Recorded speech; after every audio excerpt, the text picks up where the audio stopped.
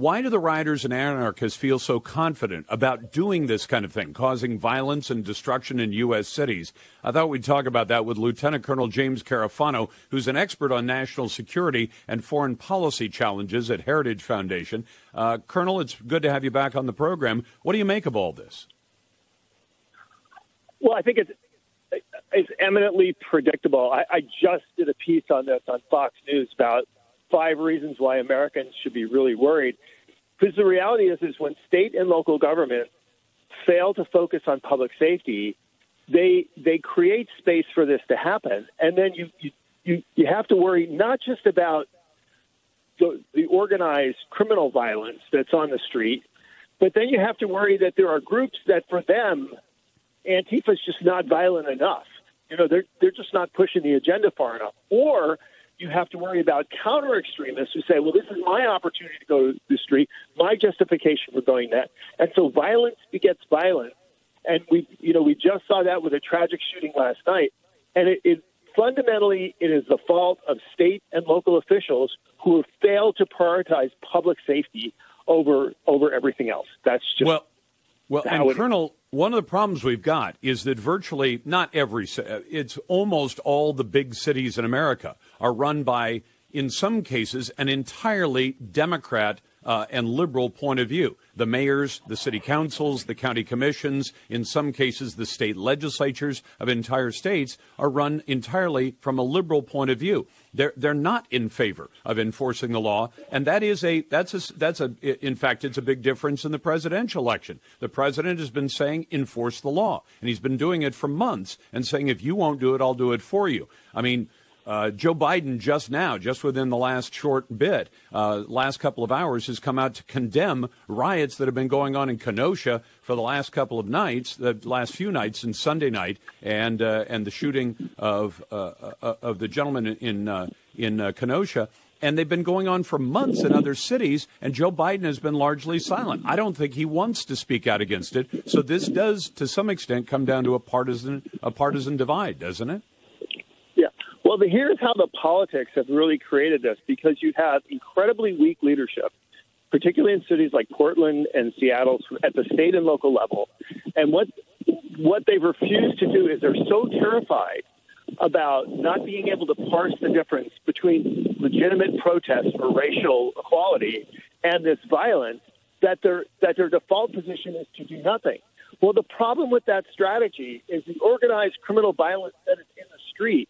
It is specifically designed to use the protests as a cover for their criminal activity. And so essentially they've created a permissive environment that has incentivized. And this is the thing is, we're not seeing this in every city across the country. These guys are not stupid. They're going to the cities where they know they can get away with it, where a governor and mayor refuse to act, where the district attorneys are activists themselves and are so ingrained in this mission that they refuse to actually do their job and protect the law. This is the greatest fascism of all. When you establish a personal moral authority that rises above the law, then you have created the ultimate fascist intent. And in fact, it affects everybody, including a lot of people who say, I live in a city because I want to be close to the things that you need to get by. A job, services, housing, streets, transportation, all those things. So once having gathered all those people there, when a crowd, is generated, and you're right, it's a great analysis. And tell me if I'm getting you wrong when I say there are different actors within these crowds that all have a separate agenda, but their agendas happen to coincide into one direction. So the criminal crowd says, if we go down there, we can loot. The violent crowd that just wants to be violent, Antifa is a good example of that. They seem to like to, have a fight with whoever shows up. If an opposition group shows up, they have a fight. If the cops show up, they have a fight. If nobody shows up, they pick on whatever ordinary citizens wander by, and those people get hurt. So you have 3 different groups, perhaps, I don't know what their proportions are, with 3 different agendas that just happen to coincide. And because the criminal group says if there's a massive group of people, some of them may be legitimate protesters who are just, airing their grievances. Some of them are people who just want to be violent. But if you're in that kind of crowd, the police aren't going to notice your criminal acts. Well, and look, I don't mean this in a mean-spirited way, but the protesters have become great enablers. They're on our streets because they say we are fighting for people. But yet what they have done is create a condition where the victims are the people that can't leave their homes, the businesses that are destroyed, the public services which are denied. So the very people they claim they're helping are the greatest victims of this. And the fact that the protest movement itself has not been able to disentangle itself from organized criminal violence, I think it's a great indictment. And I think the other problem is we've had so many people stand up in empathy for a legitimate issue, for racial equality, legitimate issue, pour tens of millions of dollars into organizations that they have no idea where that money is going and what it's being used for. And when we see these violent criminal organizations and their people are immediately bailed out or are released without even being, charged, you have to ask is, if I'm a corporation and I gave millions of dollars to somebody, do I know where that money went and what it was used for? And if the whole idea was it's for racial equality, well, how is burning our cities to the ground going to contribute to racial equality? It is literally the old Roman proverb, we created a desert and then we called it peace.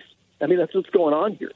Well, and Colonel Carafano, since the shooting of Jacob Blake happened on Sunday night, about 5 o'clock local time in Kenosha, his family has come out and made appeals. We don't want to see this happen to young men, in particular young black men in America. But they're already saying, we don't want you to burn the city down in name of Jacob Blake. But their appeals are falling on deaf ears, just as some of the appeals from the family of George Floyd fell on deaf ears, because once the crowd gets ginned up, nothing seems to slow them down. Yeah, and I hate to say this, but this NBA, whatever it is, again, it's a great enabler. Essentially, they're encouraging people to go to the street and do more violence. And they say, well, we want justice. Well, justice is in a country that is ruled by law. There is an investigation. There's a presumption of innocence. There's equal protection under the law. And then people that broke the law are held accountable for that. That is how justice occurs. And it doesn't occur by people going to the streets and destroying things until they get what they want. And the NBA players essentially have sanctioned people burning that city to the ground. That's my takeaway from what they've done. Well, and I have the same takeaway you did, because there was a time, Colonel, tell me if I'm wrong, 150, 200 years ago, when we did have mob justice. Something bad would happen. A mob would form. They'd demand that they wanted somebody hanged for it. They wanted somebody jailed for it. They wanted somebody killed for it. And the mob got what it wanted. That is an ugly kind of justice that shouldn't be the rule in the United States of America today. Yeah, go out and listen to the song "Strange Fruit." You don't have to go 150 years ago. I mean, just decades ago in America, if we didn't like something, we would go out and we'd take a black person and we'd take him out and hang him. Yep. That was a concept of justice. We are angry and we are going to punish the people we want to punish. That is the behavior that we are enabling. And who's enabling it?